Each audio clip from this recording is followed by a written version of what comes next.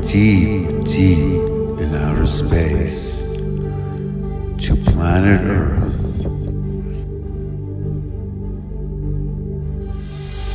to the red rocks of Sidonia, comes a time, an event, a place, a message of making contact.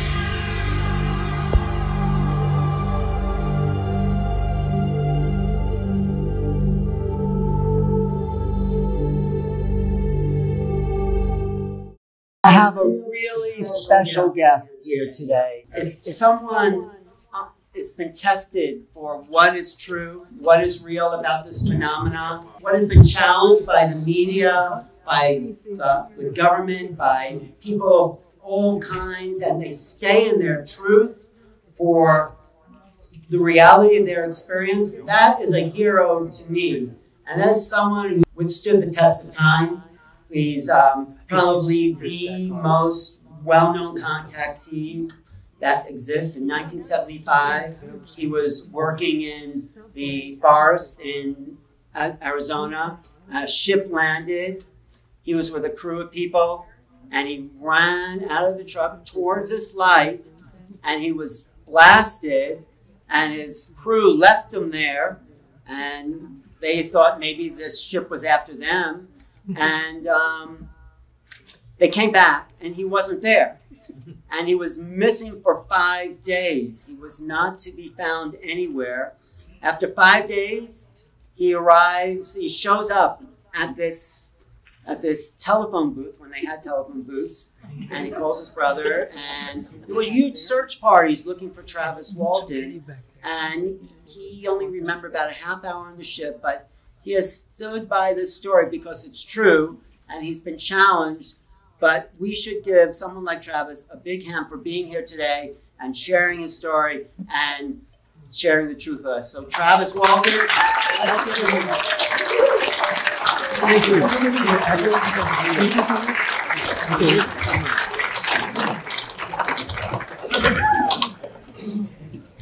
Hello, thanks for coming.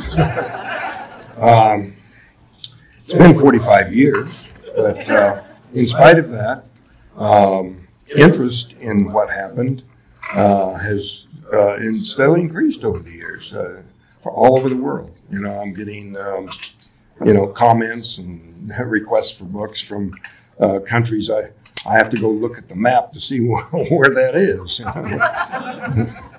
But I think that we are standing on a precipice, sort of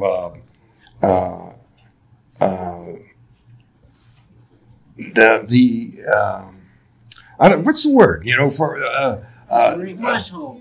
Threshold. That's the word. Yeah, we are standing on the threshold of a whole new perspective on this phenomenon. There's so many things that are coming together all at once. Don't underestimate this Mars lander thing that is going on.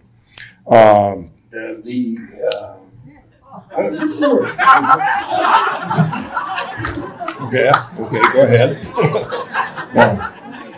This Mars lander thing, you've got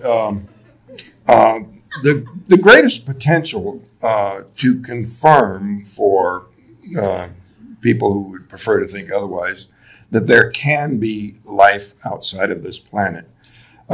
You would think that would be kind of baby stuff at this point. Astronomers, the science behind the idea that this one little blue ball in space would be the only source of life in the entire universe. not in this house. That's what's ridiculous. That's what's silly, for people to think we have to be alone. They've began with an assumption that it's here, but it's nowhere else. We've got literally billions, no, trillions of stars twinkling in our night sky, and to think every one of those are just there to decorate the night sky. The astronomers used to have something called the Drake equation. It was a formula. You could estimate the number of possible life-supporting planets in our galaxy. And the numbers that they would plug into their, just letters standing in for variables, have changed dramatically. It was only this last year that NASA confirmed that virtually every star has about a dozen planets. And you might wonder how they know that. How can they see that far? Well, there's a technique where they measure the amount of light, and when it dims intermittently at a certain interval, that's proof that a body is passing between us and it. And because of those kinds of calculations and those kinds of observations, it's a virtual certainty that every star has about a dozen planets, which increases the number that you would plug in to these variables in the Drake equation for the possible number of life-supporting planets in the universe. Not just, so many people, you look at the night sky and say, okay, that's the Milky Way, that's our galaxy, but many of these points of light are actually entire galaxies, the size of our Milky Way. Our galaxy, there's so many of these clumps of matter, whatever you want to call it, out there, that so many of the things we observe and take as stars are actually entire galaxies, like the Milky Way. So the odds of there not being any other life in the universe are truly astronomical. But we're on the threshold of confirming that. The Mars lander came down in a place on Mars that is the most likely place to discover traces of ancient life.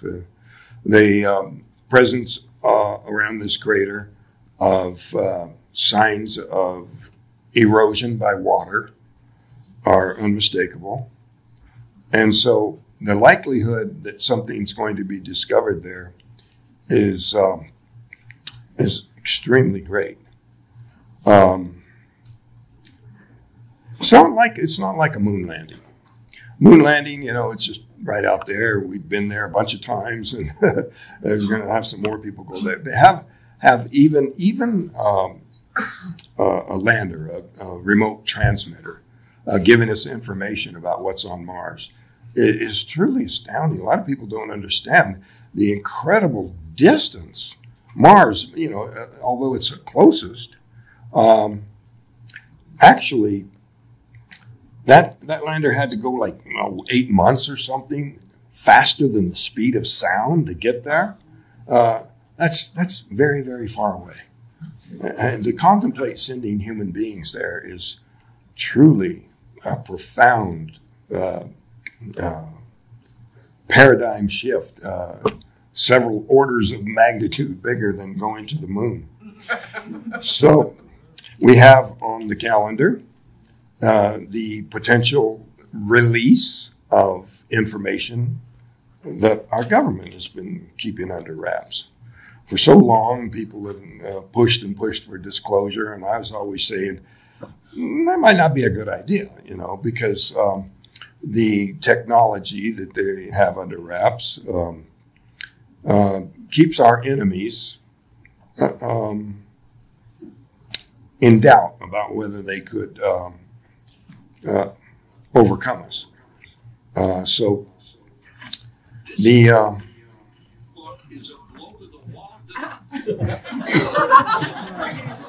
Go ahead. Go ahead. I finally got my sound working, but that's okay. Go ahead. I always thought it was a good idea for our government to keep some things secret. But this idea of ridiculing people who see things and experience things, it just wasn't working anymore. Yeah. They were not succeeding in destroying the credibility of the witnesses. They were destroying their own credibility. So now they have to just come clean and say, yes, there's things here that are not ours. And at least this much of a concession that we don't know what it is. They probably do know a lot more than they're saying. But the order to reveal what is known sort of reclaim some of the government's credibility in this matter is really a threshold for a whole new view of this subject.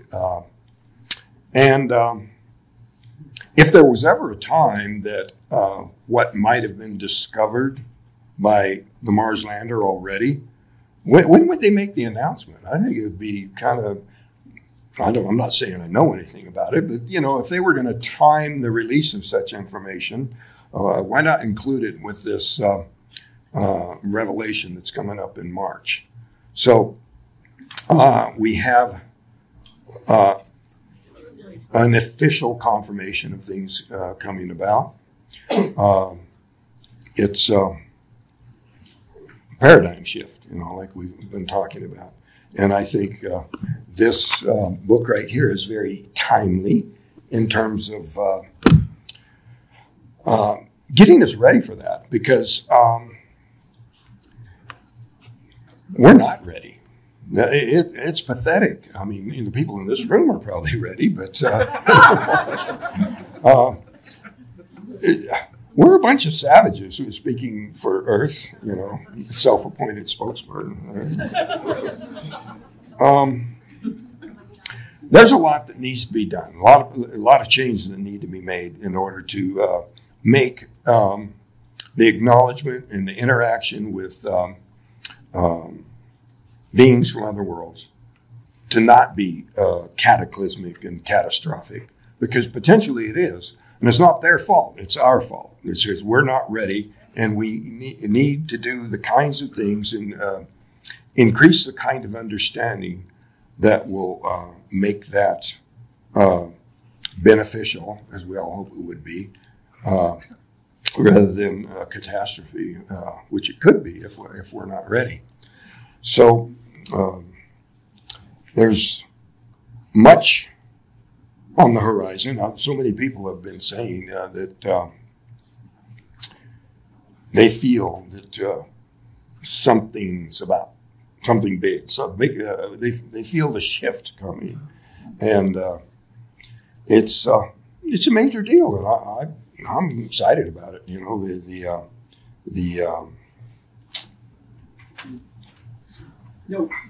When you had your contact experience, you weren't ready, but do you feel like you went through a transformation? Alan is asking about the changes I've been through since my own experience. At the time, it was called an abduction.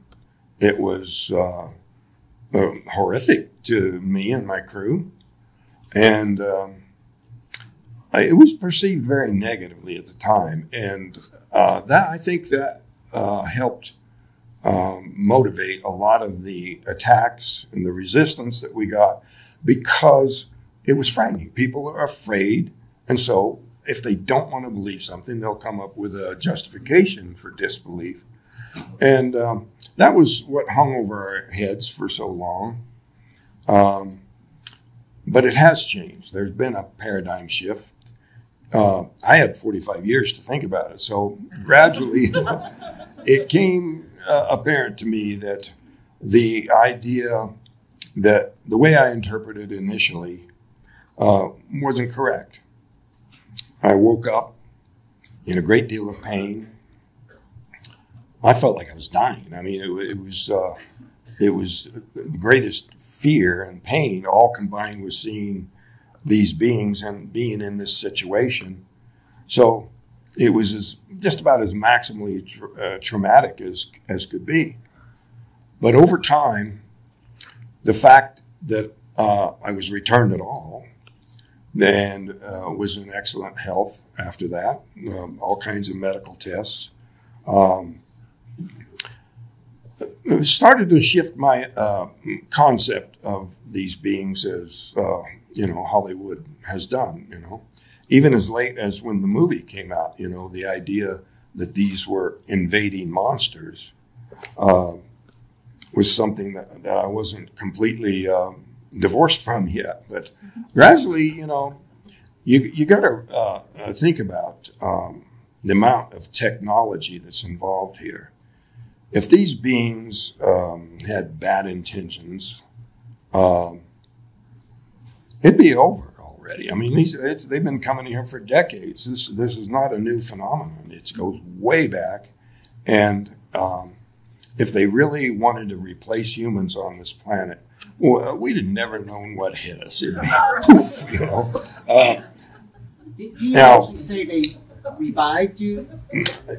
In retrospect, rather than them striking me with a weapon, maybe perhaps thinking that I was approaching the craft was a threat to them, but on the contrary, some sort of discharge from the craft that was just inherent to its presence there accidentally injured me.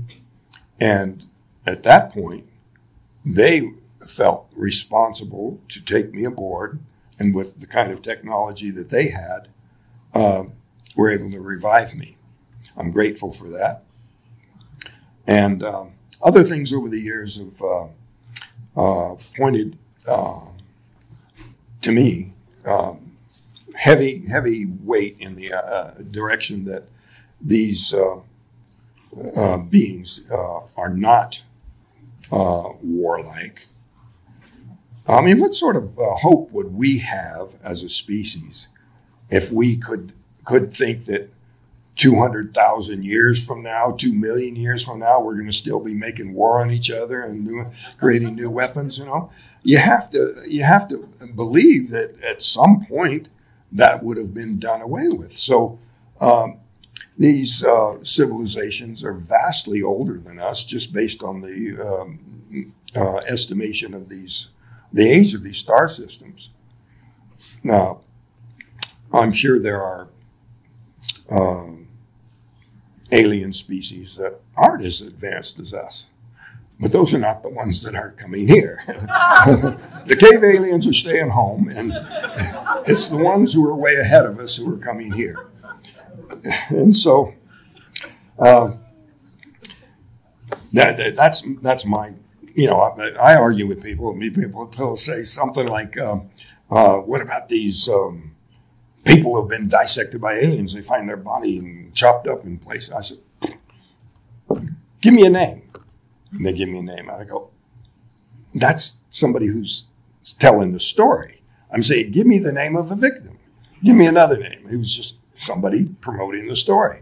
Nobody can give me the name of a single person that's been dissected and left and dumped beside the road. So it's kind of a Hollywood-ish to have good guys and bad guys and like that. But to me, the greatest hope for us is that we do have a future to overcome warlike tendencies, discrimination against each other, things that right now, I say we're savages. If some of the atrocities that are being done in the name of differences between us, differences in the appearance of people and such things, can you imagine how the aliens must think? If they're looking that different from us, how well they're going to get along in here. You think, no, they're going to be in awe of them and all this great science and all this stuff. No, eventually it's going to boil down to they're different from us, so we're going to make up horrible things about what they are compared to us. And So we need to get past that. And when we do, that'll be when they can make contact openly, I believe. Do you want to talk about any of the other experiences you've had? Because for a long time, you haven't wanted to say that there were other experiences after 1975, and now you're opening up about it. I'm just curious. Well, back when this happened to me, even my main supporters, the Aerial Phenomena Research Organization, subscribed to the theory that ufologists had that anybody who has more than one experience are defying the odds, that if you've had more than one sighting, then that's what they call a repeater, and that's not a good thing. So I didn't want to bring up other sightings that I'd had in my life, but there had been some. There was a very dramatic sighting in 1970. It's like 5 years before this. There was a group of us in a car, and we found out the community we were passing through. There were several other people that saw this spherical craft. It was huge. And Mike, the crew boss, he was driving the car at the time, and he has just completed an art rendering of what we saw that night. We had a whole carload of people. We were going down to Big Surf. I don't know which that is. It's a water park down in Phoenix. And it was so profound. Mike's little sister said, "Is it the end of the world?" Because it was that huge. It was this. There was a cloud cover, and it's a sphere, glowing sphere, came down out of the clouds, and you could see the clouds parting around it, very distinct over the surface of this. It was like glass, but glowing, gigantic glowing sphere. And there was a shaft of light coming down from that. So, there are other sightings, and I don't think it does defy the odds. I think that in areas like where I live, it's open country, and we're outdoors people. So we encounter and see things a lot. I've always shied away from reporting things where I didn't have other witnesses. So there was another sighting that I had after the Burbank MUFON meeting. This was 1919, I think. It was like February 19th, I know, because that's my son's birthday. And we were leaving the meeting. Jan Harzan had just spoken, and Tracy Torme, the screenwriter on the Fire in the Sky movie, had given a talk that night. We saw this little point of light coming towards us. And then eventually, as closer it got, it became apparent that it wasn't just one point of light, it was three. And by the time it got to us, you could see that each of these three lights were on the points of this giant black triangle. The lights were a lot like these canister lights, where you kind of looking up into a cylinder of some kind, and the light had a shimmer to it, kind of like what you see on the back of a jet with the flames, but it wasn't blue flames. It was a sort of it was mostly white, but had a faint pinkish orange cast to it. But there was only my son and I and my girlfriend that saw it. So I wasn't going to say anything about it. But my other son found that MUFON had a website. And by the next morning, they had like 15 other people that had seen this. So here we are in the center of a city the size of Los Angeles, millions of people. This thing comes towards us really fast, really huge, and it stops right over the top of us. And then the point of the triangle, which was on the forward end of it, rotated 90 degrees, and then it shot off towards the Pacific. And totally dramatic sighting. My son says, Dad, should we pull over and take a picture? I go, no, keep going.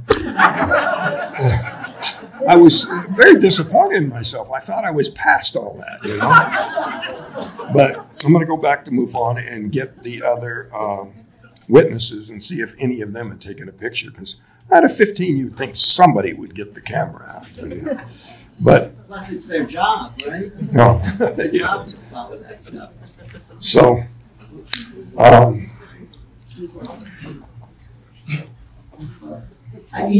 think you've ever told those stories publicly, have you? well, I don't know that I've ever told that publicly. I've told it to some people, but it was a pretty dramatic sighting. Yeah, I mean, the reason you didn't want to, because you thought that initial experience might be like tarnished or something, right? Yeah, people, think, oh, yeah, he's seeing UFOs, a little green man all over the place, You wouldn't believe the kind of stories that are told about me, People make up stories. One guy was telling the stories that he made up this real elaborate thing. He was supposed to be the sheriff's nephew and had all these details about the investigation. It was total nonsense. He was ridiculous. That they discovered my stomach was covered with dirty needle marks. This is ridiculous. I went to a doctor right after that, several doctors, and they submitted blood and urine samples to the Maricopa County Medical Examiner's drug screen. Not a trace of any drug whatsoever in my body. And those doctors went over my entire body. They found no marks of any kind except for something that resembled a puncture on my arm, but it was not over any blood vessel. Another story was from a guy that was saying that he had been at the homecoming party that I'd had that was in Fire in the Sky. That was movie fiction. There was no homecoming party. So you have people telling these stories in order to sound like they know something or add some credibility to things and to themselves. And sometimes it's just an effort to discredit the story because it's scary and they know that people around them are eager to hear something that is reassuring. What could be more reassuring than this never happened? They were out there stoned out of their minds. But, there was a search party of hundreds of people looking for you. Yeah, there was a massive search, and they combed the area in great detail. They brought tracking dogs in from the prison over at Winslow, and they did have footprints, they could still see in the dirt. And the dogs could follow the trail till in the clearing to where I had fallen. And that was it. They could find no trail beyond that. There was a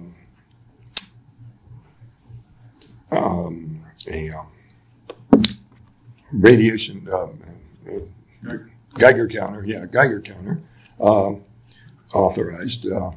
The sheriff requested it, but it was a Forest Service person who took these readings.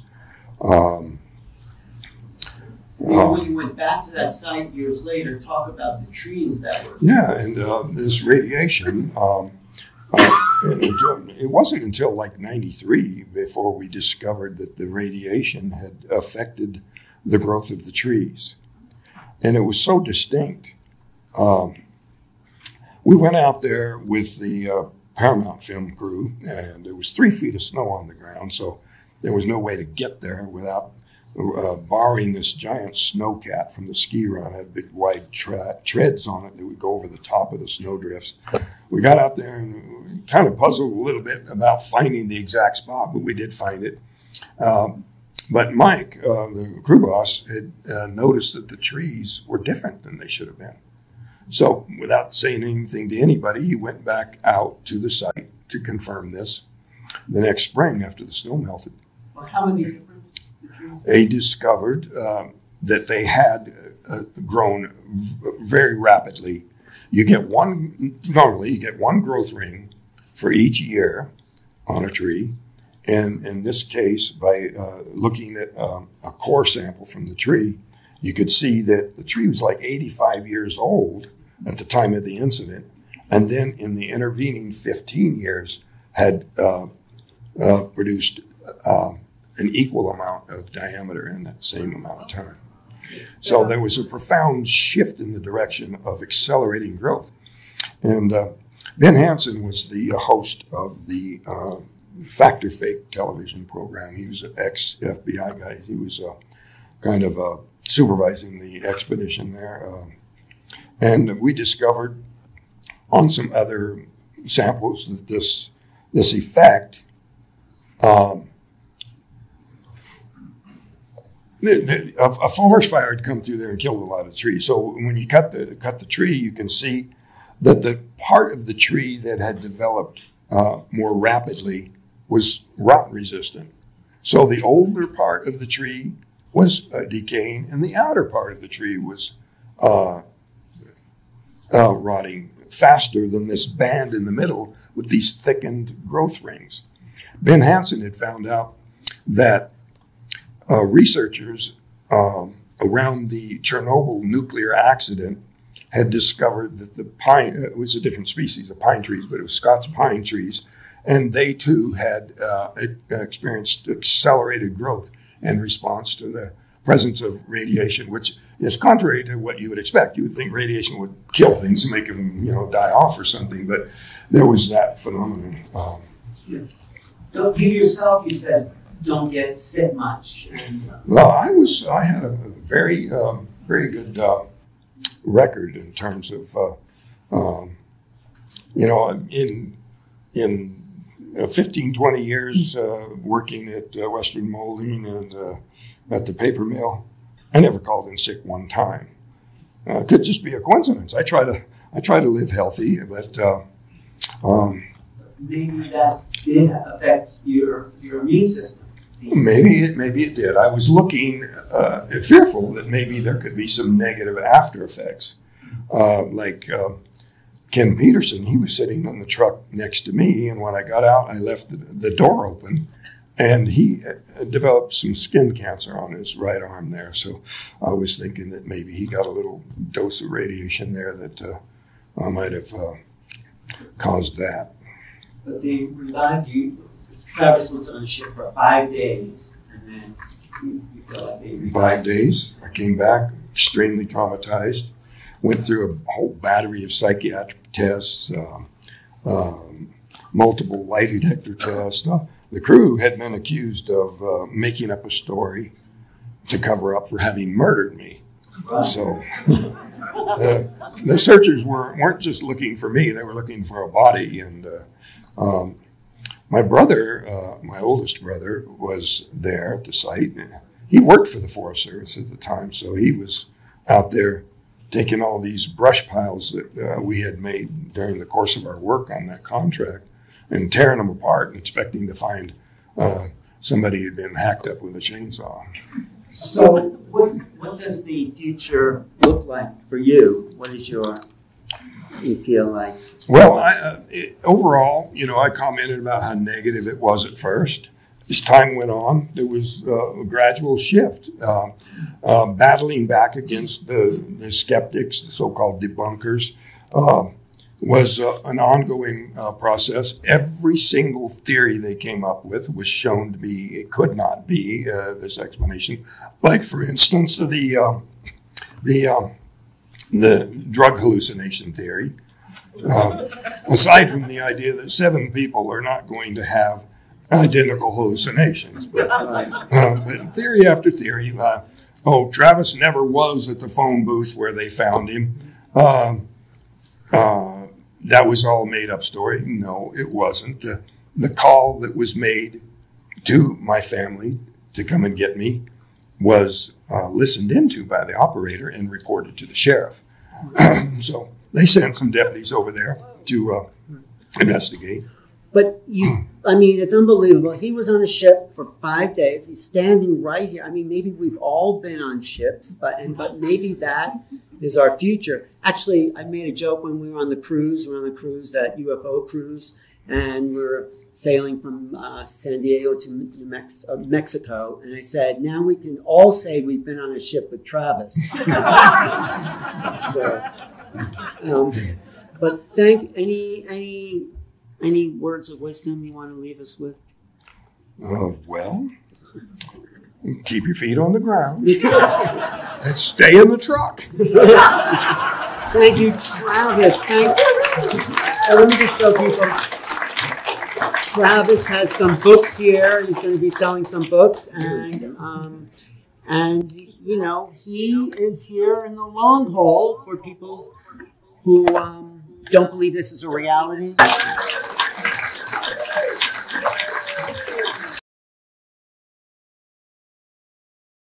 Let me just say, these are people who are not just friends, they're great supports around the world, supporters of consciousness and awakening and possibility. They have something called the Academy for Future Science, and they just recently relocated to Sedona because... Our office. Because their office, because JJ and Desiree... They work around the clock. They never take a break. They are on it all the time, not just with UFOs and ETs, but the evolution of consciousness in general. You know, Dr. Hurtak was at the earliest UFO conferences in 1978. He worked with J. Allen Hynek. He knew John Mack. He worked with a lot of people to start to get the truth out. Because as we raise consciousness, we know it's not just us. Our consciousness is actually not Earth-based. It's galactic.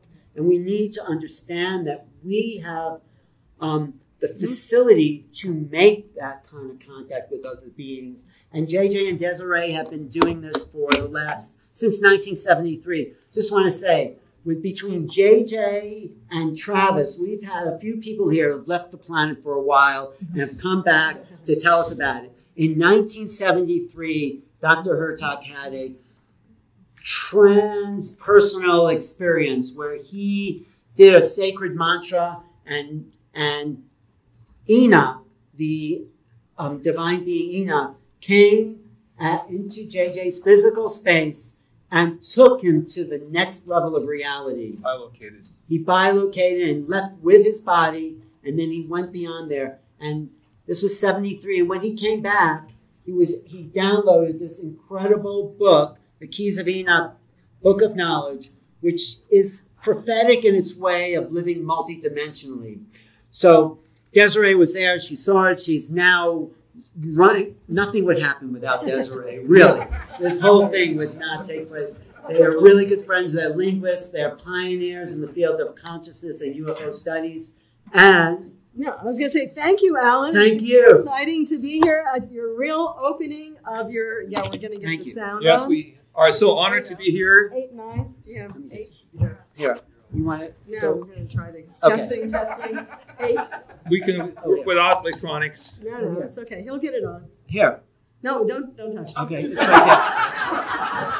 there. This happens when... As a matter of fact, we brought our own computer. This happens when I'm aboard a ship. They say, don't touch anything. Okay. So we brought a backup system just in case knowing Alan and technology. I'm really good with technology. I really am. We're very honored to be here, especially with Travis and the whole chapter of cosmic awareness that's now being opened. For the first time, we're going to present some of the documentation that I released many, many years ago. In fact, 42 years ago in Mexico City, before a world audience of journalists, investigators.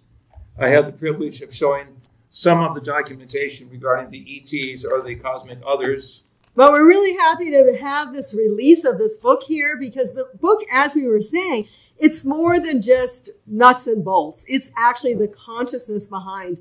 And I want to say with Travis's commentary, and I'm glad he said that he's had other experiences, because what we know is once you've seen any type of extraterrestrial or vehicle, there's that, as Alan was saying, that quantum physics, that entanglement, that non-local awareness. And it's over and over again, that energy is there. So even though there might have been 15 other people in Los Angeles seeing what Travis saw, I think a lot of it was there because of Travis, because that linkage is there. And I think that's what's happening to many people nowadays.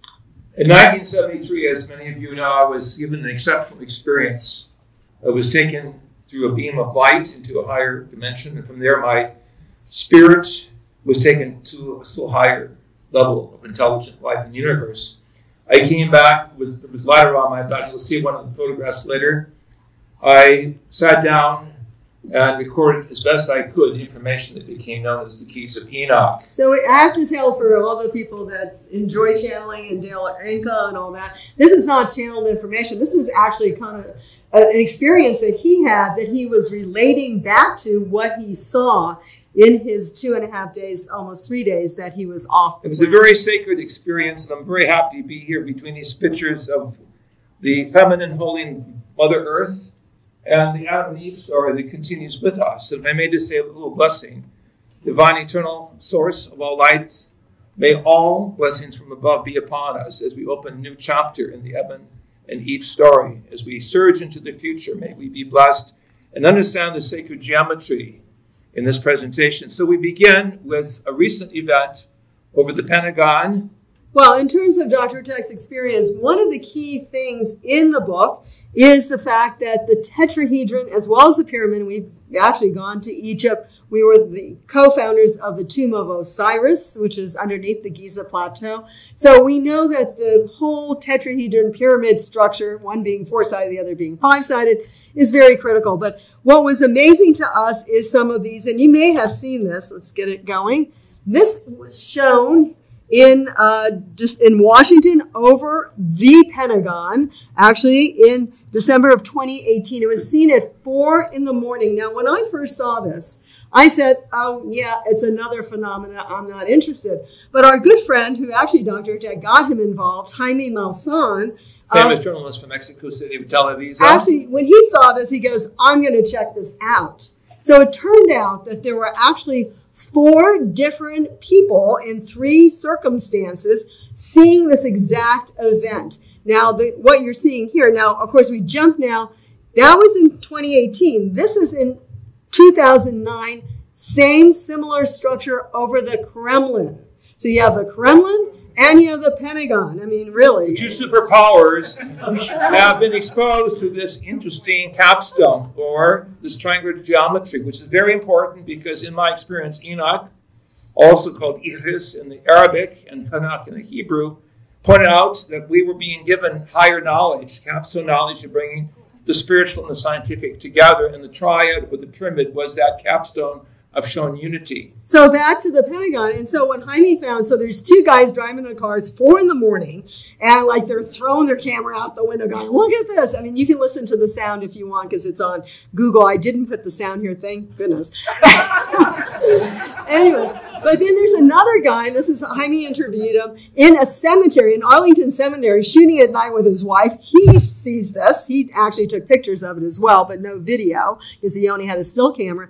And then another older man driving the car actually reported it as well. He didn't take any pictures. So you have, literally, when you have 3 different circumstances, 4 people all together saying, you know, this is something they saw, you have to start believing it. It's an amazing phenomenon. So the Keys of Enoch tell us that the pyramid is a central building block. It's connected with the geometry of the carbon atom, which is our physical body of the incarnation. It's connected with the great societies of the past, generally built around pyramidal grids.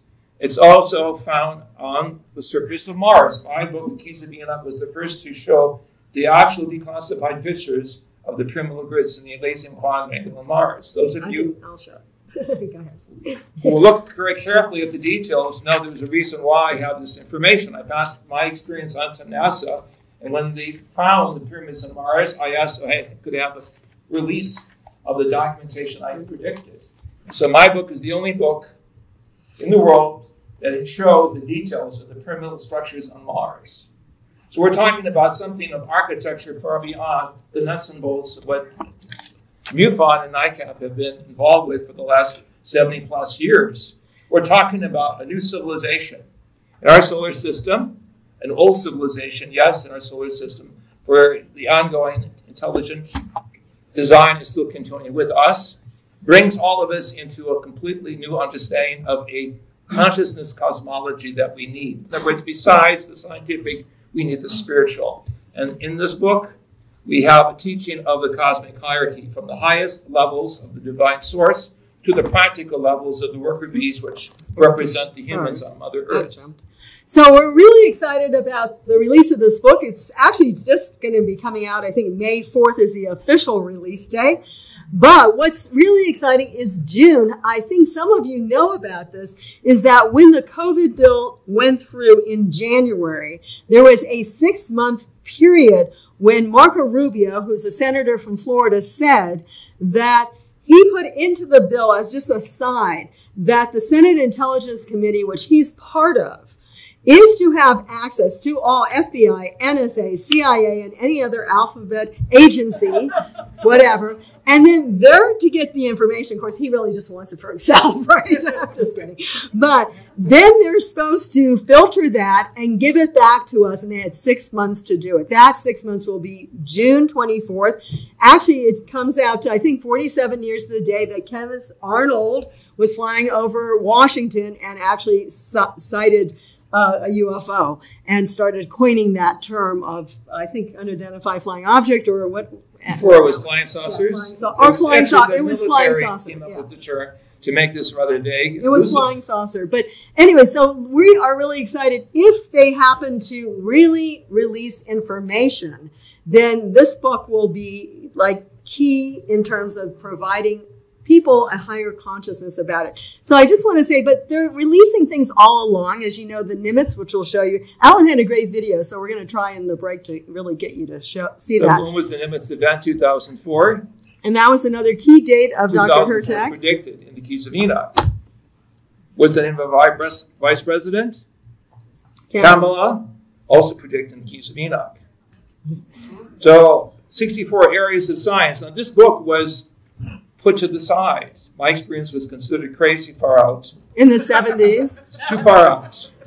But now things are falling in place. What I was shown is we would have to go back to that picture. The very first picture in the Keys of Enoch is the pyramid over Mother Earth. That picture represents the capstone reality where we're beginning to see all over the world according to naval intelligence releases over the 3 ships in the area off of California, as well as earlier events on the Atlantic side. We are being shown a central model of evolution. Right. And so I just want to say the most recent release was, this is supposedly leaked from the Navy, of what they really are calling already pyramid ships. And this was seen July 2019. It was also off the coast of California, which is similar to the Nimitz. I'm going to show you. So it's just interesting that how many people saw this? It just came out about 10 days ago, a week ago. All right, well, Google it. Navy, pyramid, UFO. You'll find this exact picture and the information behind it. So what's going on? This is the most recent releases. They're only going back for disclosure, really, since, we'll say, the turn of this century, which hasn't been that long, I hope. So you have November 2004, the Nimitz in Princeton. That was at least a 2-day sighting, and many people have seen that. What we just showed you was the USS Russell, July 2019. There is also July 2019. Of course, the U.S. 3 ships, U.S. Kidd, Peralta, and Finn. So they also have been seen. So this is starting to come out slowly, slowly, slowly. So people are more prepared. And then if we wanted to take the East Coast, of course, we don't really care about the East Coast. That's why we're here in the West Coast.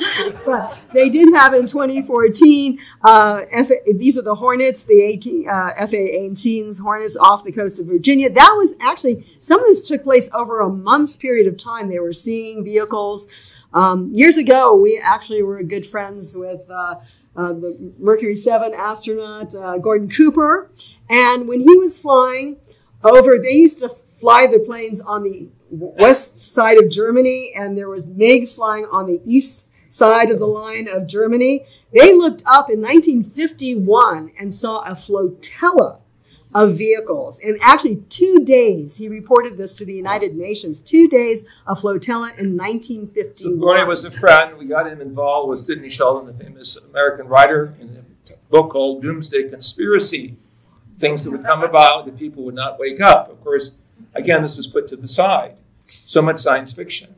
But anyway, one more sighting, Eastern Seaboard. These are all official releases, or at least leaks from government authorities, mostly the Navy. That's really interesting. Dr. Hurtak and I were good friends with an admiral, and he said, yeah, no, we see him all the time. The Navy has kept our Constitution. Yeah. But all of those of you who understand the threat to our country understand what's going on behind the scenes. It's not just politics as usual. It's something more important. It's the whole threat of freedom of civilization. Well, so we're hoping that there will be a major release in June, and the ufologists are everywhere from, like Whitley Strieber says, nothing is going to come out, to other people who are part of the whole, to the Stars Academy saying, yes, they're going to release things. And Elizondo just came out and said, the one thing they really hate is nuclear. So, that's been a problem because we're still using nuclear and the ETs don't want any nuclear. And we think one of the reasons, there's several reasons why the government's kept this covered since,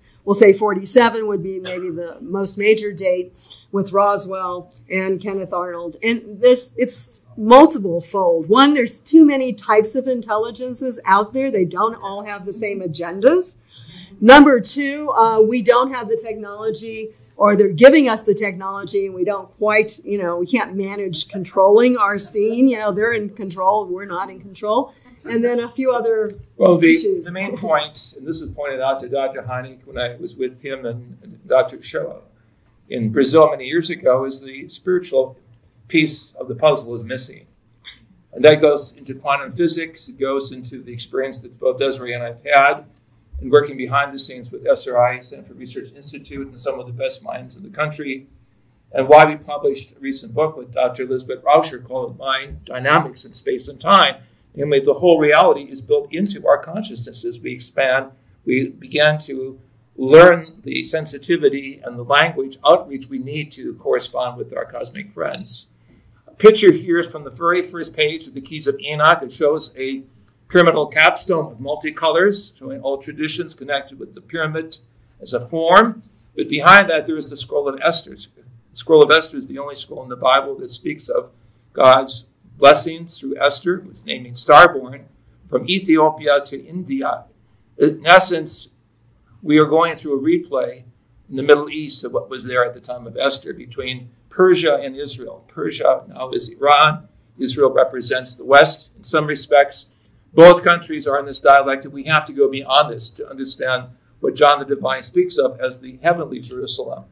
Wouldn't it be cool to find out that the pyramid complexes in many places of the world, maybe not every single one of them, was because they had seen a pyramidal UFO? I think that's so cool. And in actuality, Ben Rich from Lockheed Skunk Works, which is the black budget end of Lockheed, says, we have all the technology, everything you've ever seen on Star Trek or Stargate. We've done that or decided it wasn't worth our time. And that was a quote from this gentleman, Ben Rich, who actually was the head of this department. So we do feel like there was a man named Professor Eshed from Israel. How many people heard about that? That was, he actually said that some of our people are being taken through the gates in different vehicles to Mars. I don't know if we really want to go that far on everything, but that's what an official who was part of we'll say the security space program of Israel said he knew about. But he said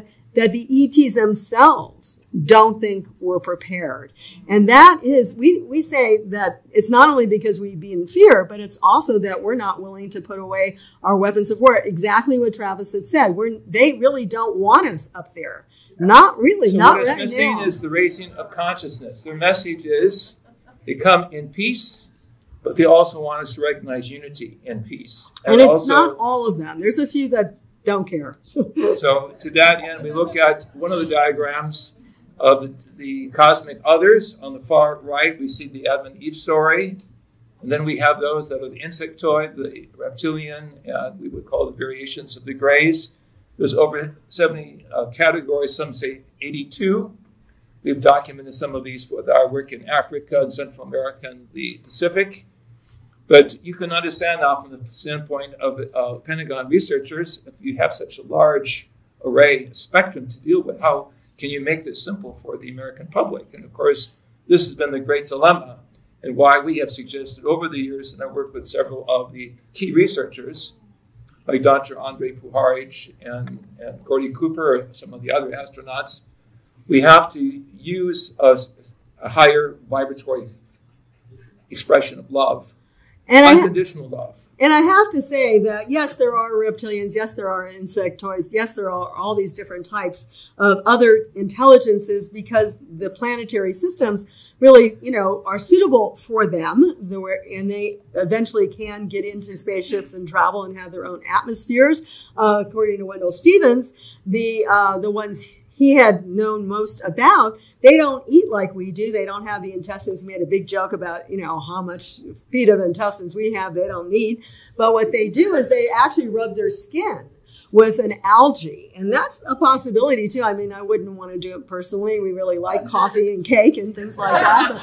But, ultimately they like that. But I think what's really interesting is in our belief in Dr. Hurtak as a tremendous cosmology he gained from seeing the other side, but actually that we're also on other planets. There's also the tall whites, there's the extended skulls, there's many different ones, but we also are on other planets. So we don't even believe in our personal reality that we're hybrid intelligence. I know that flies in the face of a lot of other people who talk to you about that. We believe, and it goes back to the ancient book of Enoch, not just the keys of Enoch, that the flood actually wiped out the hybridization that was going on this planet, and that it got back to the original Adamic species. Yes, Enoch chapter 7. Yeah, yes, we've done some breeding with Neanderthals and Denisovans and things like that had also been on this planet, but basically the hybridization was not part of That was the shocking thing we found when we went under the pyramids in Egypt, is they had fossilized remains of creatures that were half bird, half snake. Experiments that were kept as models. And we also found, as Desiree had mentioned earlier, that we were shown where to find the tomb of Osiris. Osiris is the type of pre-Christ figure in the ancient world representing bringing of music to the earth and ascension. We found that in going through the pyramidal areas of major cultures, something happens. There's sort of a vortex energy field. And here is a picture of yours truly in Tulum, Mexico, about 20 years ago, and I was singing the names of God in Hebrew Aramaic, which in my work of meditation, along with the Sanskrit, works and elevates the inner dynamics of the mind very quickly. And a man was taking a picture of his wife in the foreground, and he was able to capture the light force of the ultra-terrestrial dimension that came around my body. So what am I saying? We're going also into higher levels of intelligence, not simply the ETs, but far beyond the ETs, the extracelestials, and then the ultra-terrestrials, the forces the avatars refer to in their teachings of the scriptures of the Far East, as those who are the chief managements, the chief executives of the Godhead. So we are being prepared to take, as it were, several opportunities to go forward, depending upon the levels of our spirituality and our science that has to be brought together. And so our chapter in this book, I think it's chapter 3, right? It starts with Beam Me Up Scotty, about how teleportation and all that is a real reality. And the more you look at it, wormholes, I mean, scientists are coming out and saying, yeah, ultimately things can go through wormholes and not be destroyed. So this is all modern quantum physics and science. And then it ends with the fact of what we're talking about here more. Putting the light, the capstone on your head, realizing that each of you has a higher self or the overself.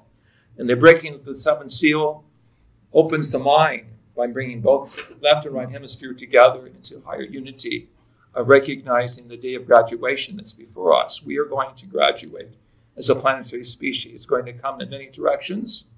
The skeptics will have their last day and the last period of, shall we say, fighting with the monsters. The dinosaur mentality will fall away, and a new chapter of life will reemerge, and that will be the continuation of the Adam and Eve story. Right. So ultimately, I think what everyone's feeling here in Sedona, and that's why also people are flocking to Sedona, is really, there's a space-time overlap taking place all over the planet, which means more and more information, more and more wisdom, more and more higher energy is coming into our presence. So we really when we talk about a consciousness field, it's very important we don't see the consciousness field as just being Earth linked, but that, and it's not just ET linked, because there's a whole 3/4, even 5th dimension of ET experiences. And Mark Sims may even talk about the 6th dimension. But Dr. Hurtak was shown there was 24 dimensions in our local universe. And our local universe is only one of myriads. And we've written papers with Elizabeth Rauscher, very scientific papers on the multiverse, because there's many, many realms. So this is all what we're starting to be open to. And our consciousness really, really can reach into those divine realms. And I just want to say for all those people, even though I know I'm preaching to the choir here, if you talk about, Archangel Michael materializing, it never means he leaves where he is and comes here. It means he sends his energy and can materialize. So he can be here, there, everywhere. That's quantum physics, non-locality, entanglement. He can be everywhere. You just need to call that energy in and he materializes. It's not exclusive. You're not taking him away from anybody else.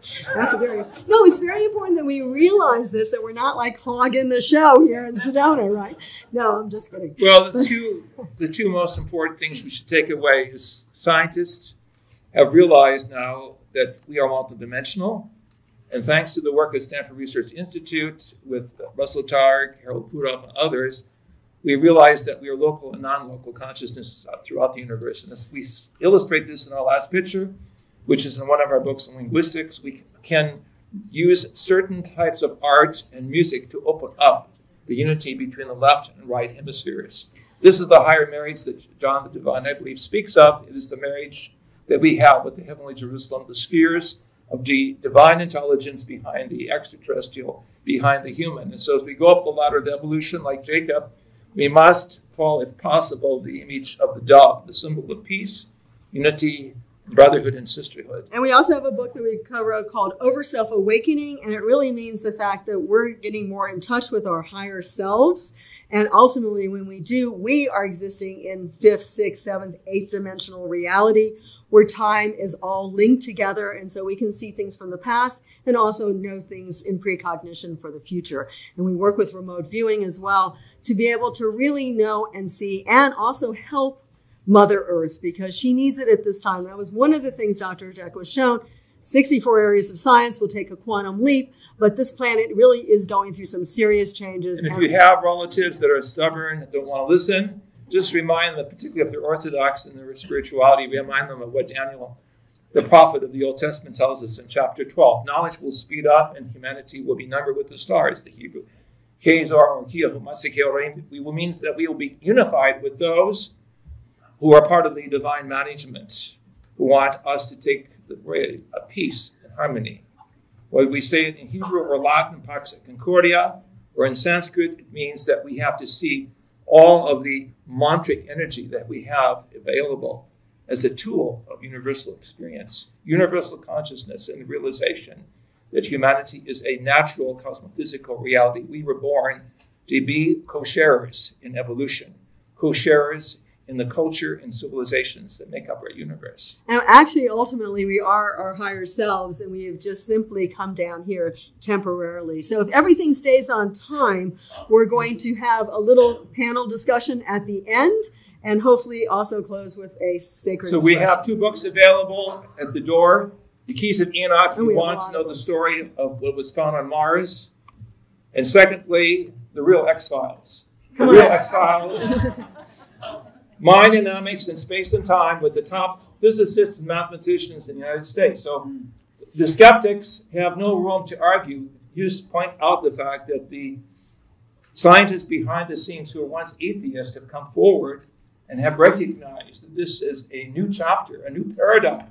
We must not take this as something that's just going to happen. We still have to engage, each of us, to be a living transmitter of love and light. And these books are about raising your vibration. So as you read through this, it hits you on many, many levels. And in order to start to make sense, you have to go to a new level of consciousness. Thank you both, Drs. JJ and Desiree Hurtak. Thank you.